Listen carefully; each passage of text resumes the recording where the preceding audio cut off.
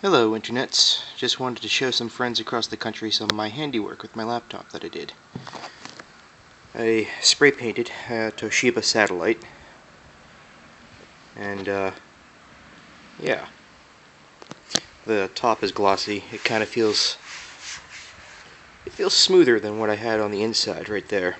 If you look here, if you look over here, I made a couple mistakes of using a longer screw than I should have. Paint is a little cracked right there, but I should be able to put some more gloss coat on it to protect the paint and stop it from happening. I used water-based paint for the green. I used Krylon Fusion black paint to prime it first, though. This is also Krylon right here, and I think this is Liquitex. I don't remember what the green was.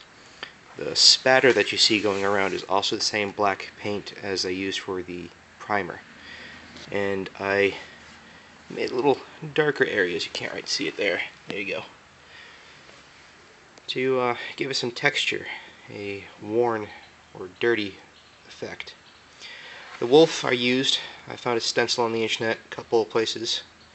Copied it down, printed it out, and cut it out, and that's what we have. Originally this was going to be matte instead of glossy, but it has, you gotta see it in person, a bit of a translucent effect in certain light. Yeah, let's open it up. The latch here is jammed now. I must force it to the side, and it stays there and won't lock unless I do it by hand. You can see the same wolf right there, backwards and a bit more ghosty. Up close, doesn't look all that good. Further away, looks much better. A happy accident. The keyboard originally doesn't work right. The V key, I have to smash it down. But ever since I did it, I tried cleaning it out before, but ever since I painted this, it works a little better now. I still might switch it off to the black keyboard I found on Amazon. This right here, I took it off the plastic as well to make sure that I don't paint over it and mess it up.